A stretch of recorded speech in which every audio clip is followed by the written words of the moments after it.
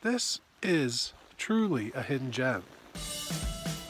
Finding the Midland ice caves is a little bit tricky. As fantastic as the photos are, and you just have to drive up the upper Midland Road, and the only marker is this little sign that says Ice Caves, which leads, of course, to a very icy looking road.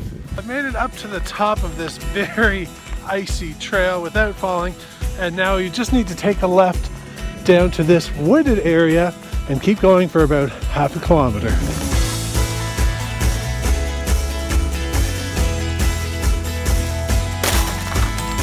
On the final leg of the journey. This is seriously like descending into the depths of the ice world.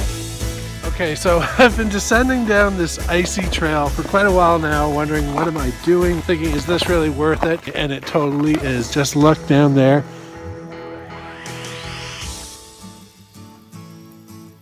Well, it's February. There's normally only one entrance to the cave, but you can see there are multiple entry points now because there's been so much melting, and even this entry point, because of the lack of snow, things are just a little too slippery.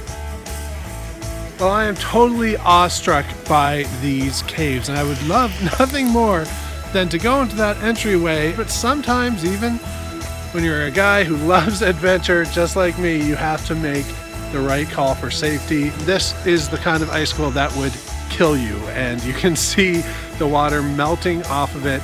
I'm not about to take that risk, so I hope you enjoy the pictures I've shown you for the Weather Network. I'm Nathan Coleman, signing off.